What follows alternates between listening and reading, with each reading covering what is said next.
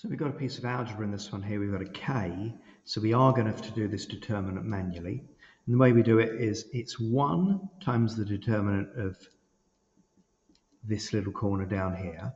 The next bit, it's minus 2 times the determinant of 0, 4, minus 1, minus 1. And then plus k times the determinant of this little square down here.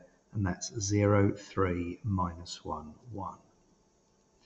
And because it's singular, we know that this answer is going to equal 0 when we get it. So let's work out each of these individually. So we've got minus 3, take away 4 here. So that one's minus 7.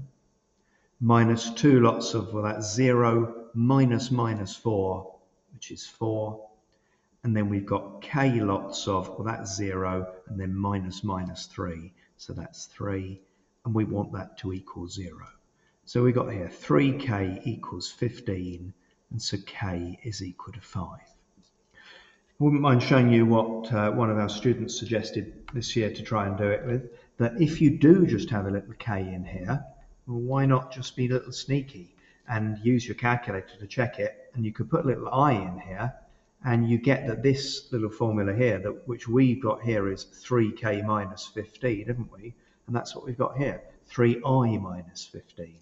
And that equals 0, little way of checking it. Of course, the other way of checking it is we think this answer's 5. Let's put that in there. And of course, it does give 0 as we check through there. Don't try putting too many i's in there if you're going to be doing any squaring of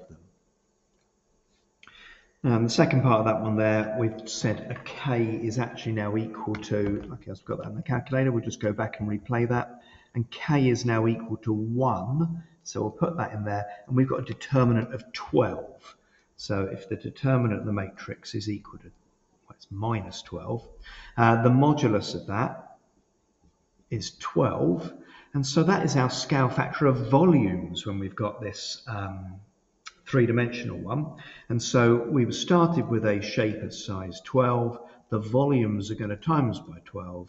So the new volume will be 144 centimeter cubes.